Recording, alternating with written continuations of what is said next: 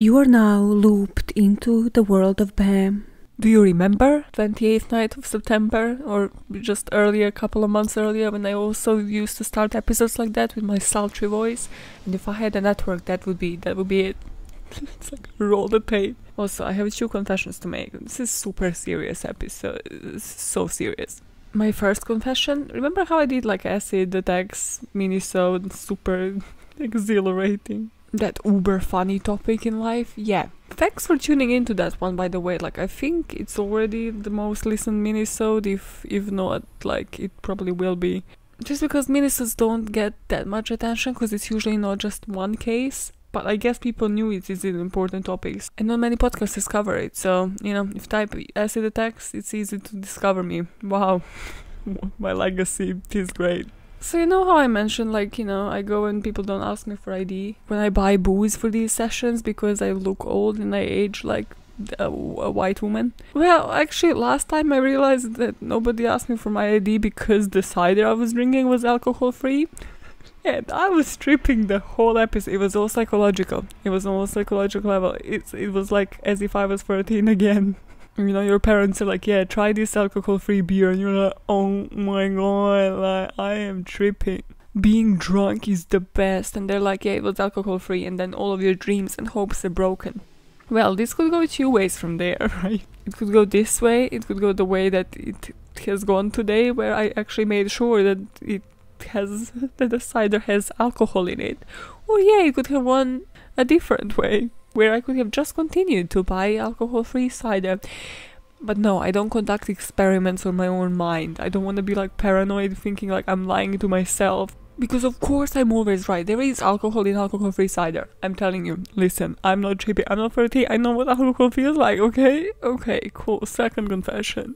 As you know, I was reading Andrew's Ted Bundy and I'll Be Gone in the Dark by Michelle McNamara. Second one, would definitely recommend. Everybody needs to read it. I cried in the end. Pat Oswalt's commemoration to Michelle McNamara. It's how I want to be remembered forever. That's it. You cannot top that. Nobody can top that fucking commemoration, that outro to the book. But today I finished Andrew's one on Ted Bundy and I just didn't like the book. It's not that I didn't like the writing or anything, it just didn't give me what I wanted, which was like the personal touch all the way throughout. It was a good book, don't get me wrong, like all of the stats, everything was there, but it was kind of like listening to somebody cover the case on a true crime podcast, and I was like, well, yeah, I've already like done that. I feel she more focused on narrating like his story and what he has done rather than just being like, okay, this is where I was in those stories. I don't know, I just wanted, because 2 of them worked like at this helpline call center, and I was like, well, why was that not prevalent there? Why are you not picking his brain? Or like, you know, why is the book not about like the conversations that you have had and then like how it went from there, then your involvement from there? I don't know, I just wanted more. Yeah, I'm gonna be roast. I'm done with this podcast just because of saying this, because that's like the book that everybody recommends. So yeah. But today, you did not see this one coming. I didn't see it coming until about 2 weeks ago when I heard another podcast cover it. I was like, why have I never done this? We're talking about death, baby. Well, actually, we're talking about near-death experiences, baby. Okay, make it catchy, make it catchy.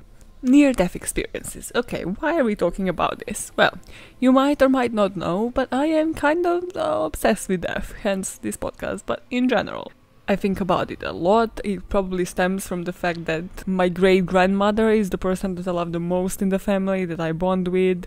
And obviously she is old, she is elderly, so I always been fascinated with like, why doesn't she fear death? Like, at what point she stopped fearing for death? How did she go through death? Because like her daughter, my grandma died, and like her husband died like 30 years ago or something like this. How would I cope one day that she dies? And just in general, nobody teaches you about grief. So I think I mentioned this, so if I mentioned it, so as I don't actually remember mentioning what I mentioned every single of the 38 episodes. November last year I went to this silent meditation retreat, and there this woman introduced death contemplations, which you can do whenever. You can actually Google it. It's kind of like when you lie down and you are at peace with whoever is dying, like you are at peace with yourself dying one day. It's just in general to like sort of make you connect you to death in some way and make it normalize it for yourself. Do they help? I find them fascinating. I think they do to a certain degree. I am more for the approach of like visualizing that somebody has died and pre-coping in a way by just like crying myself to sleep. Yeah. That's the one that I promise you does not help. But yeah, you make yourself cry to sleep. It's a good thing to happen once every now and then. Will it help in the future? I don't know. Most probably not. Because grief is a bitch. So, having summarized my obsession with death, let's actually move on to the topic of the day. So everybody's familiar with like movies and series portraying near-death experiences. There's always like the tunnel, the white light. There's always the encounter with the long-dead relative that's now looking very much alive. And it's all about that person being like, don't leave me, and them sort of saying like, yeah, it's not your time yet, and then you return and you're suddenly not dead, you're alive. Cool. Congratulations. So that's how I structured this episode actually as well. But we are going to talk about a specific case. But before we dive into that, let me actually just tell you a bit about not near-death experience. Let's say not death experience. It's called life, Maya. So usually NDAs are triggered during singular life-threatening episode. And this is when your body is injured by blunt trauma, heart attack, asphyxia, or just like choking, or shock. And it's actually about 1 in 10 patients with cardiac arrest in the hospital that undergoes such an episode. Obviously, this goes against science, for example, because researchers assume that when your heart stops, it stops sending this vital blood to your brain, so your awareness should immediately end. At this point, you are clinically dead. However, as we also know from science, that can be reversible and you can be brought back to life. I don't mean spiritually, I mean by defibrillators, right? Like those 2 little things that you put on your heart and then they shake you up from life. By the way, this is why you should not doubt yourself. I thought I knew the word, right? I was like, the defibrillator is the word. But then I was like, no, it can't be. Like, it stands for something else. So I have Googled the weirdest things into my Google search right now. I was like, no, this is why you should always trust yourself. I Googled bringing from the dead shake machine. Shake heart hospitals. Somehow it came to that. And if I just Google defibrillators, I wouldn't have wasted a couple of minutes. This is why I question everything. Stop questioning your own thoughts. That contradicts itself. Okay, moving on back to the story. Jesus. Even though there is research on this, predominantly doctors dismiss it as hallucinations, and researchers kind of don't really delve into researching it in depth because it is still viewed as something supernatural or just outside the reach of scientific exploration. But there are still people that write books on it, so in particular Raymond Moody, who actually coined the term near-death experience in 1975, or this guy Bruce McGrayson, who was one of the researchers, and he published a Handbook of Near-Death Experiences in 2009. And then I found in this article this paragraph which is kind of like poetic in a way. So I kind of wanted to portray it for you in similar way. So for the person undergoing a near-death experience, what you remember is as real as your mind would produce during like a normal waking. And then once the oxygen and the blood flow are restored, the brain like boots up and this narrative flow or experience will just resume. Imagine being completely present while clinically dead. You can hear and see everything around you, while at the same time you're connected to the dead. Your life after it can never be the same. Why do some people get to experience an NDE and the majority does not? This is the story of Pam Reynolds.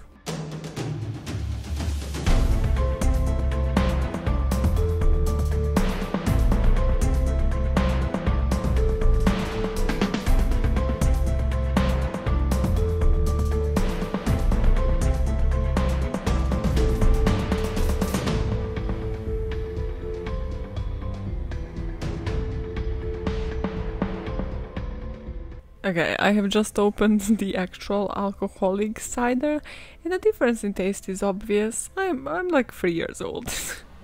Now, on to almost death. By the way, if you hear like NDEers or experiencers, that's what people who have experienced NDEs have been called. So Pam was from Atlanta, Georgia, and at the time that she has had her near-death experience, she was a singer and a songwriter. So she was in Virginia Beach with her husband, was promoting her new music, so was just promoting her new record. This was in 1991. Where were you? What were you doing? Were you even born? I was not. And was also most definitely not planned by my parents, still to this day. Well, not now, because I crushed their hopes and dreams, but my mom was like, you were conceived on our anniversary. And I was like, okay mom, do the simple math, I was conceived on Valentine's. Ruin your parents' hopes and dreams. Okay, so Pam, yeah, in 91, she was living her best life, she was at Virginia Beach, enjoying her life. And she just inexplicably forgot how to talk. Just picture how scary this is, especially if you're like a blabbermouth like me. If suddenly just, during this recording, I just gave up and like I couldn't talk, I'd be scared shitless. And that would also be a challenge, because, not that I'm not scared, but like shitless kind of implies that you can't shit if you're scared shitless. And I always have something to explore. Maya, question what you share with the public. They need to put gross TMI in dictionaries, because that's what I'm all about.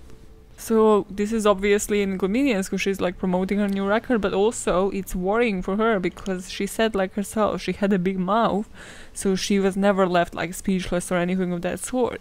So she rushed to get herself an MRI scan, and this scan revealed that she had an aneurysm on her brain.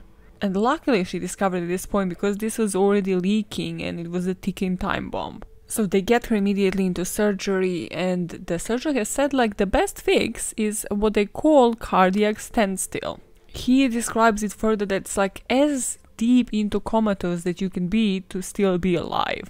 So at the beginning of the surgery, they shut her eyes and they put these molded speakers in her ears.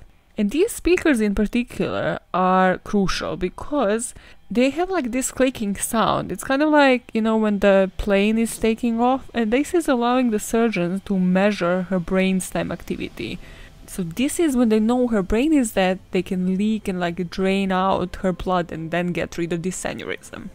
This is when I'm moving you into the tunnel. So what's true, what's not from what you see like on television? Pam said she found herself looking down at the operating table. She could see 20 people around the table, hear what they sounded like, and she could also hear the sound of like the drill. Well, she said it sounded like a dentist drill, so the thing that they were using to operate on her. And she kind of looked, and it was in the surgeon's hand. She even further said like it kind of looked like her electric toothbrush, for example. Then she notices a surgeon at her left groin, and she hears a female voice that says her arteries are too small.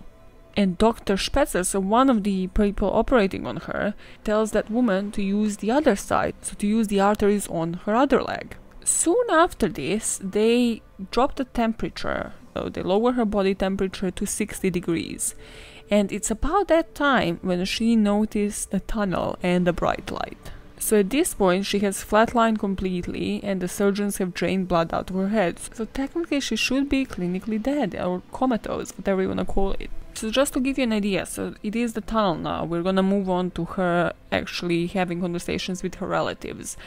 But according to surgeons and like people who are just suspicious of all of this, the skeptics, all of this activity should have shown on this monitor called electroencephalogram, which would pick up on any electrical signals in the brainstem. Cool, so she's in the tunnel now. Now we're going to the relatives part.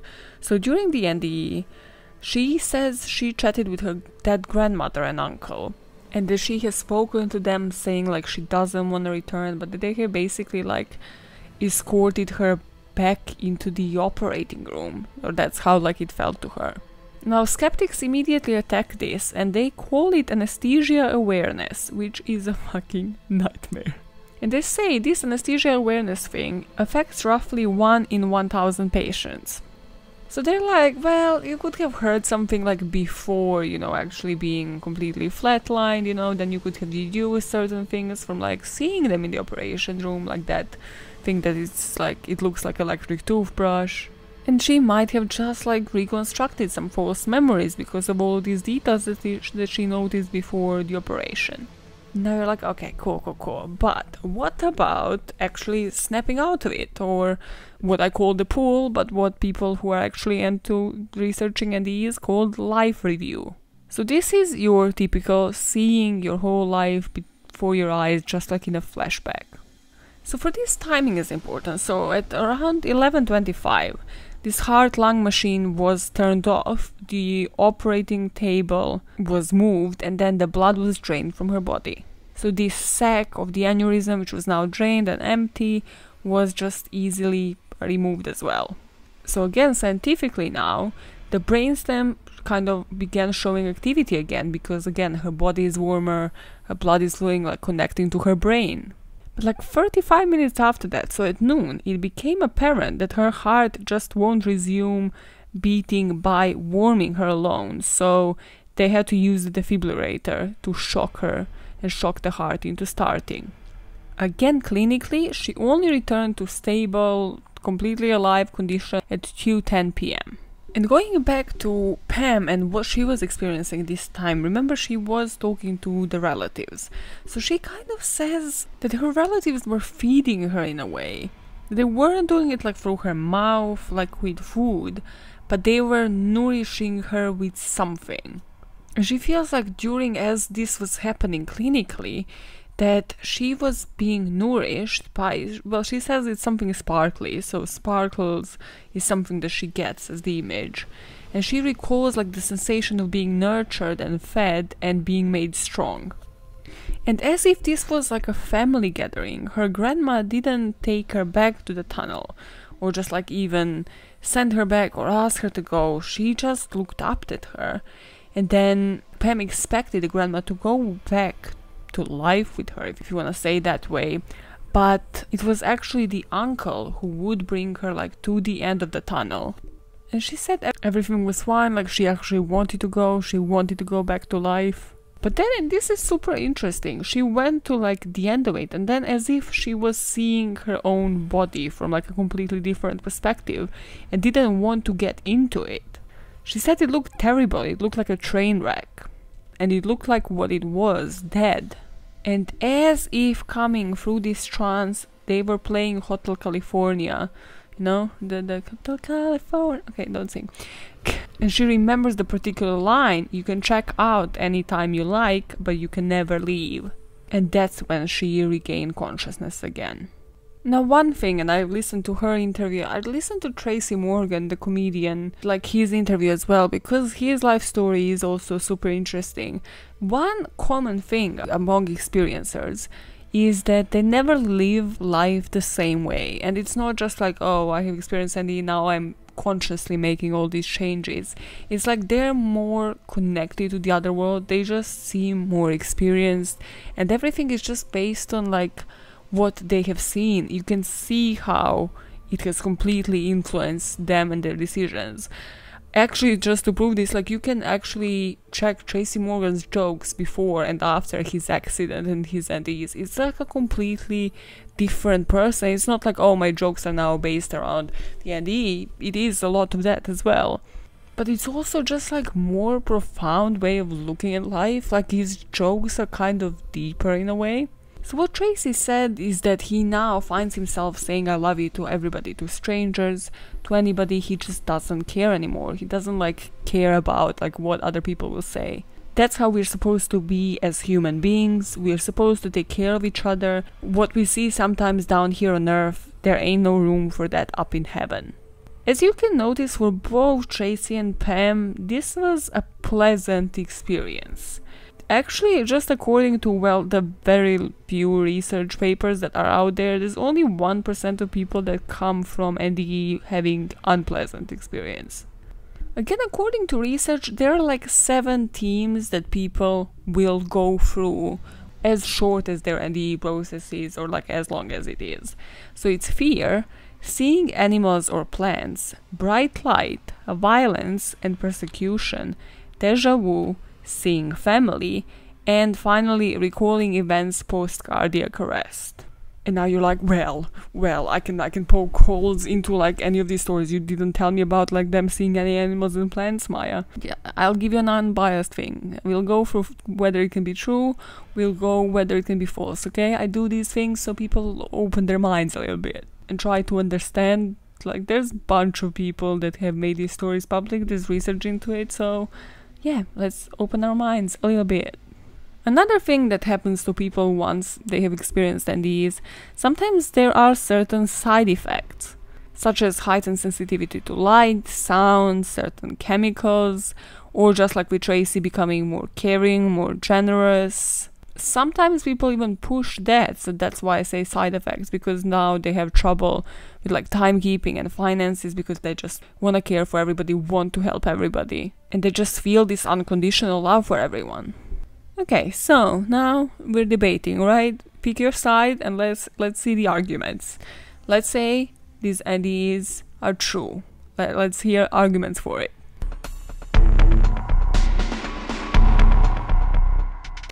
It was this cardiologist Michael Sabom who has researched NDEs and has written like a book, Light and Death, based on those.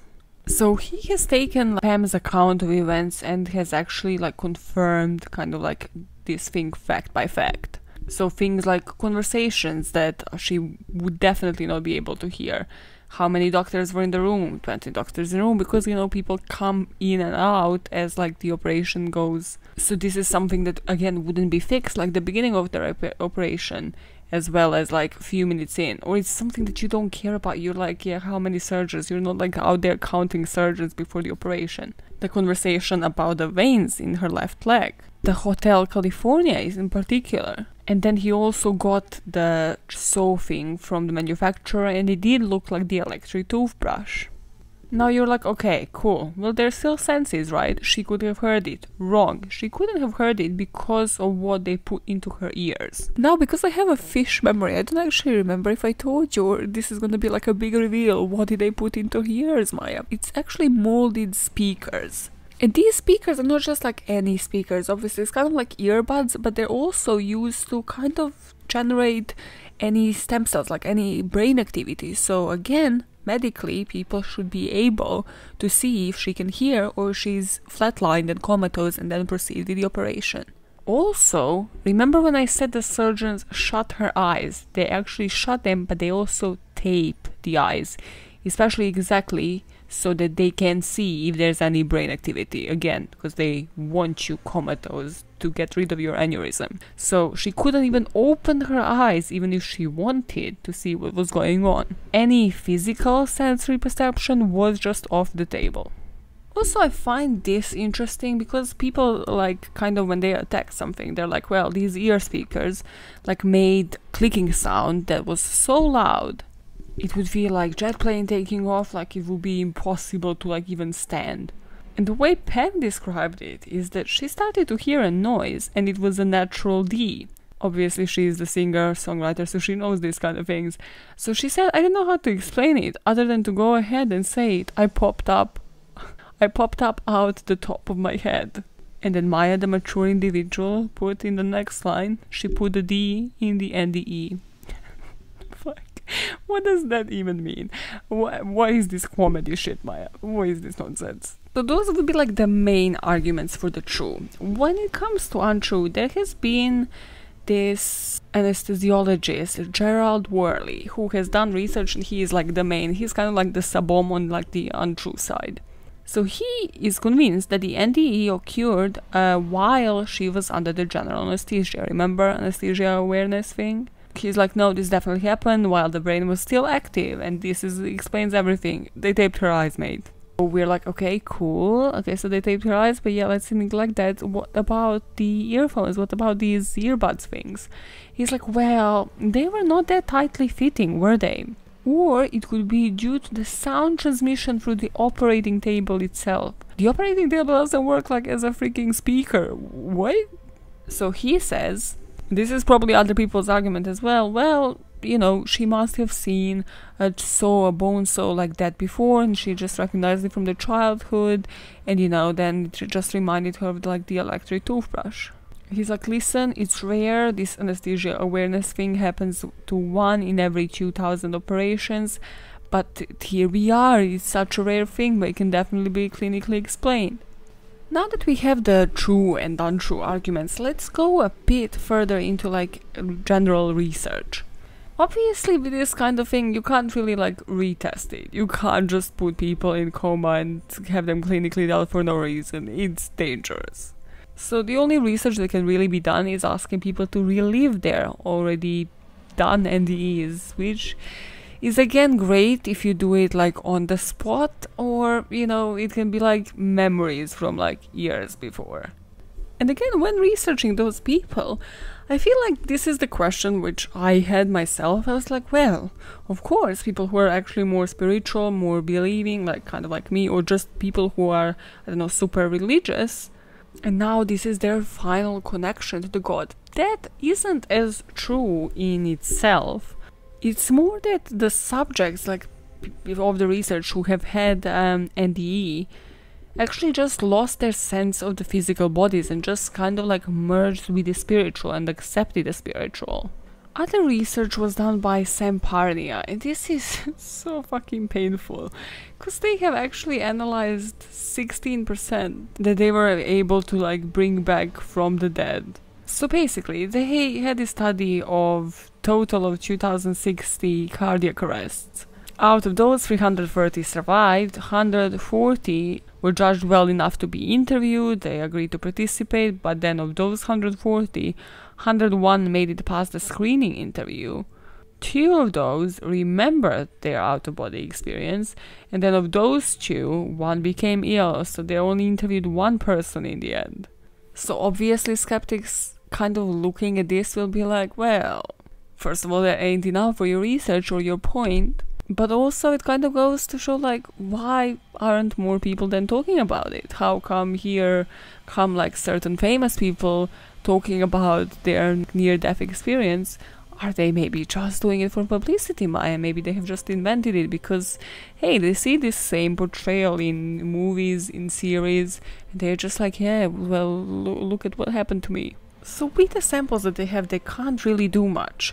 People have actually managed to finally study like 100 NDE subjects, and it was revealed that like any prior religious belief or just knowledge of NDEs, you know, knowledge of everything I'm talking to you about, so like the tunnel, the relatives, everything like you've seen in movies, didn't actually have like any particular effect on the likelihood of having one. It's like, there go my hopes and dreams. More findings are kind of available, slightly more findings when it comes to how it affects your life afterwards, because obviously that's data that's easier to collect.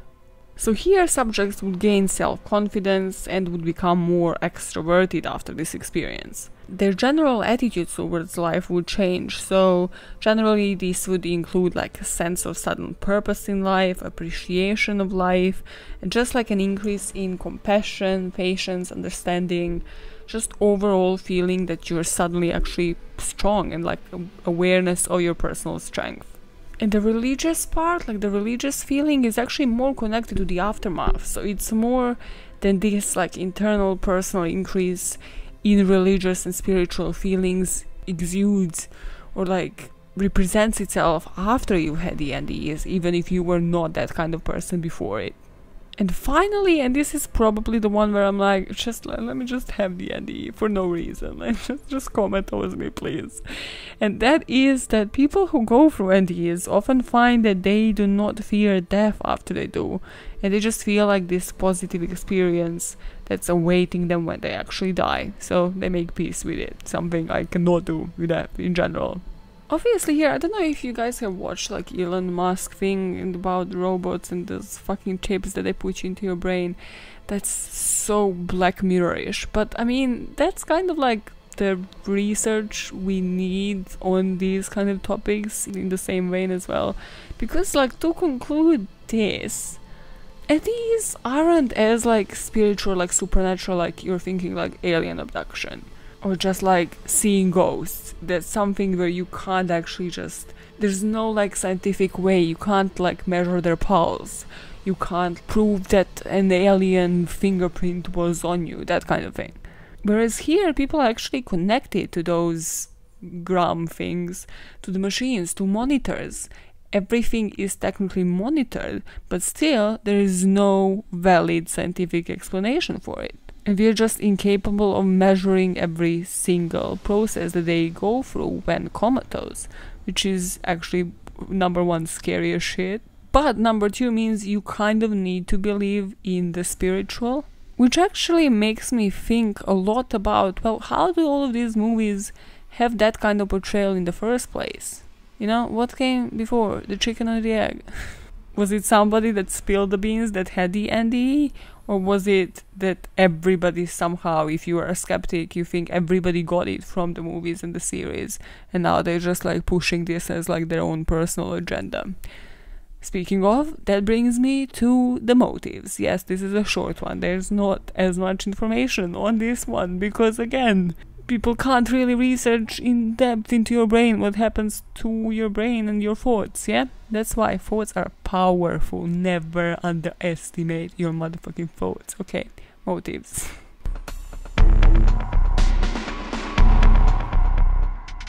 Yes, you can say some people experience these ideas, or they're gonna tell you the story that they do because of publicity. But I feel in certain things, like Tracy Morgan was super famous, probably actually more famous before his accident, and his comedy was, I mean, subjectively funnier before it, because now he just, you know, talks about this experience and embeds it into the comedy, which again doesn't really fly with everybody. You're like, okay, cool, now can we move on? But no, he can't move on. So I feel like there is a lot of like actually sharing the knowledge, sharing this connection with the spiritual. Plus when you physically can see the changes and like just in how people suddenly talk, I mean, that would be the effort to just pull something like that off, and now you're like, oh no, I'm actually this different person, I'm selling you this different agenda of mine. It's like, why would you suddenly push an effort? Like, then that should be scientifically explained, because then clearly something happened in your brain to make you suddenly switch your personality. So I think it's more like sharing the knowledge, because as I mentioned, like this can be a positive experience, but it can also be negative. But also you don't want to constantly relive it yourself unless you're actually just sharing the knowledge and like explaining to others how it works. Get what I mean? Because you're technically connecting to the dead. So like if I was to connect to, you know, whoever is dead and like I was emotionally connected to them, well then I don't want to be out there every day giving interviews about how I suddenly reconnected again to this person that is dead and is not near me right now. I have, yes, seen them during the NDE, but it's done now. So this MD, a radiation oncologist in Louisiana, Jeffrey Long, has done some research and found that about 10% of people who have been clinically dead experience an NDE. And as to why this happens to some and not the others, he quoted this woman, this research subject, and he has asked her, and she said that when she asked God why her, God said, love falls on everyone equally. This is what you needed to live your life. And he says this particular thing kind of explains this experience and why some people have it and some don't. And it's kind of like that it comes from like the wisdom outside of yourself, which would also explain why people have similar experiences but not identical ones. And it's also interesting what they see and who they choose to interact with from like their past. So when people are given a choice whether to continue with death or return to life, they usually don't want to return, and it's because of this afterlife realm. And he says 75 to 80% basically feel intensely present. So they feel a bunch of positive emotions in this near-death experience, more so than they actually experience in Earth. Like, I mean, even if you think about it, it's kind of like heaven-wise, right? It's only a couple of seconds, you're just seeing the people that you loved from the past. Of course, you're going to have just a positive experience. It's not like you're stressing about your work or something. You're seeing everything that matters in a way, and that's why it's kind of like this unearthly realm. And that's probably why people come out of it with like some different outlook on life as well, because they see just how powerful it is and what really matters to them. Pretty much that's the case It's a short one, but a sweet one. What do you think about near-death experiences? I like to keep my eye open. I in general like to think about energy of the places rather than, you know, being like, oh, I believe in spirits, I believe this place is haunted, etc. It's more like good or bad energy with me, so I kind of feel like I believe that something like this can happen to people and how it can affect them, just even from what I've seen. As I mentioned, just like YouTube videos of like people before and after, and you're like, damn, even the way you talk is completely different. But I'd like to know your thoughts, you know, debate me, fight me on it. Because again, there is a lot more to be done, like for it to be medically explained, and just in general more data to be gathered from the people that have experienced NDEs and maybe haven't spoken about them, and like what reason they choose not to speak about them for either. Okay, now, because this was very death heavy and probably not everybody's cup of tea, it's a light on the spot session.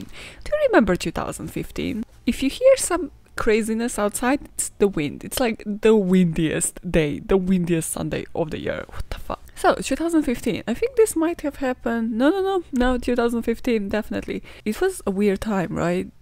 I mean, I would kind of argue every year is a bit weird on the internet, but do you remember Charlie Charlie?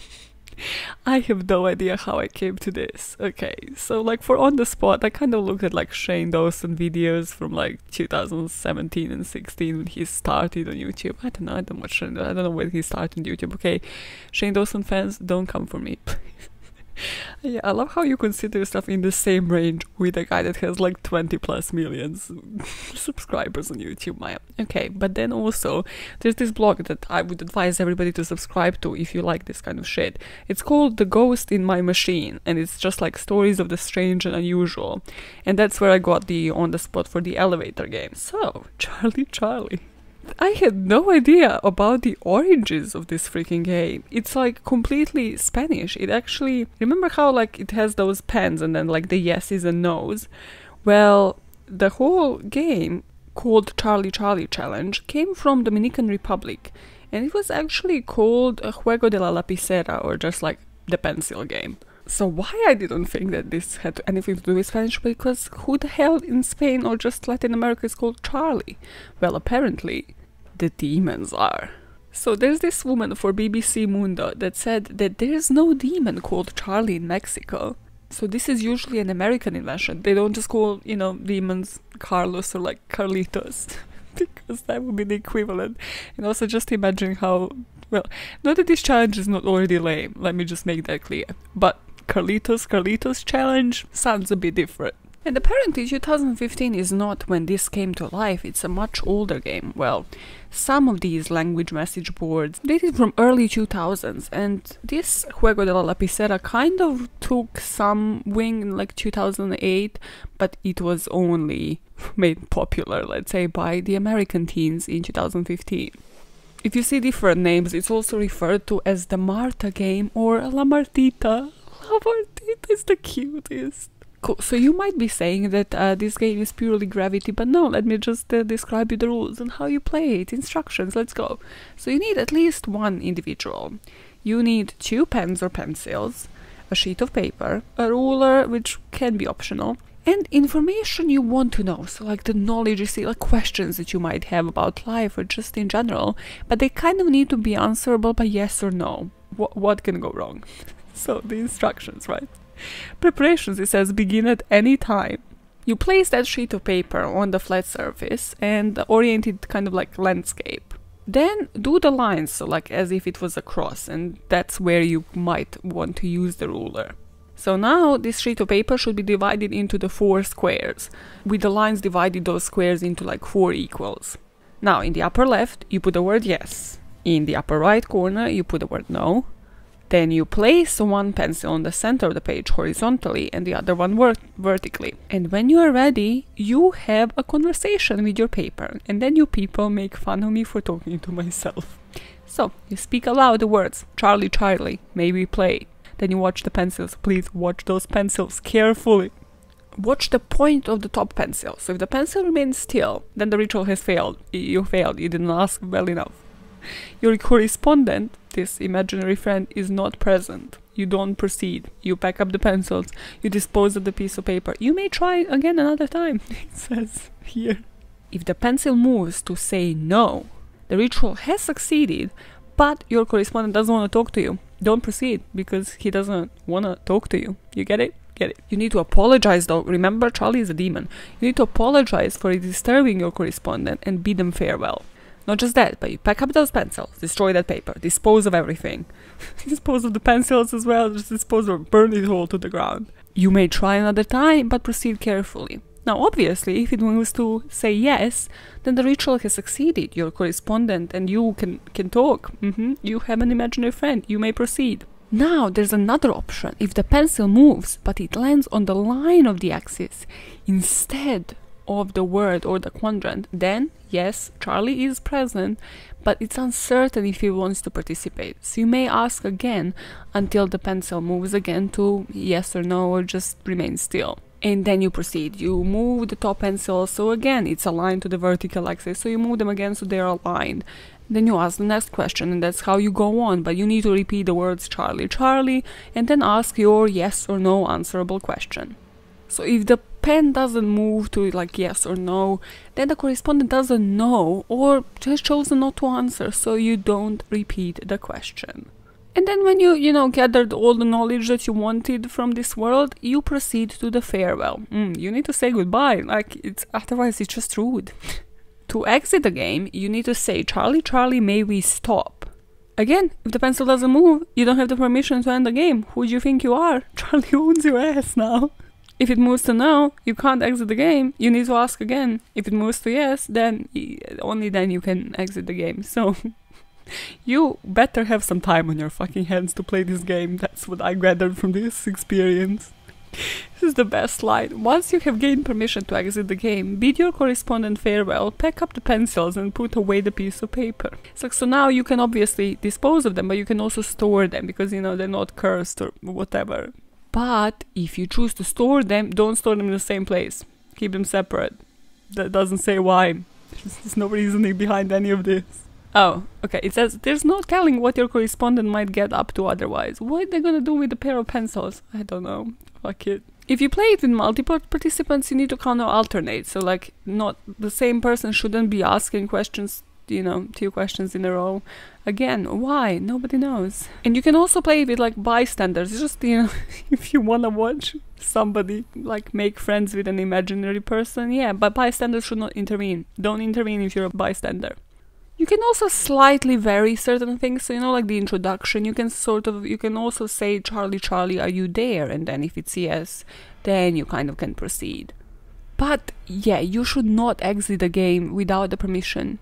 Again, I don't know what happens to you if you do. If you have ever played this game, please tell me. Have you been haunted? Has something terrible actually happened to you if you left the game without the permission? And in a nutshell, that's it. But then I found an actual explanation behind it. Some people actually went and wrote up on this Wikipedia page about an explanation. How does this happen? What does it really mean? And I love me the wise, so there's this University of London researcher. He's called Chris French. He's the head of the anomalistic psychology. Sounds cool, sounds dope. He says that people see patterns in random events like this and perceive the intelligence behind them. So often the answers in those divination games might be vague or ambiguous or just yes or no. But our ability to find meaning, even if it isn't there, then ensures you to perceive the significance in those responses and to be convinced that there is some intelligence in some way behind them. It's kind of like when you, are super positive and you super believe in yourself and then something happens to you. That kind of thing, I think. Why am I trying to make this dumbass game deep? There's been research that people it's kind of like watching paranormal or just scary horror movies in groups versus yourself. You're more inclined to scream, you're more inclined to, react to certain things because of that feeling of danger and like, oh my god, it's so spooky. But also it's because of the peer situation. You kind of want to be involved, you all want to be feeling the same thing. It's like the worst form of peer pressure. So that's that. Do you believe that there is something supernatural happening, or do you think it's just like somebody breathing more heavily, or just gravity working its way? Because it's like one pencil on top of the other, right? Like, I mean, exactly that. It's like gravity, one of them is inevitably gonna move somewhere. But also, what a waste of fucking time. That's my ultimate conclusion. Like, how much time you need to this to ask for permission for this. Also, I'm sorry, but like all of these teenagers, okay, I understand every year is weird on the internet, but there's this common sense that people, especially teenagers, right, who would play this game, because I certainly would not, with my almost 28-year-old ass, would not play this game.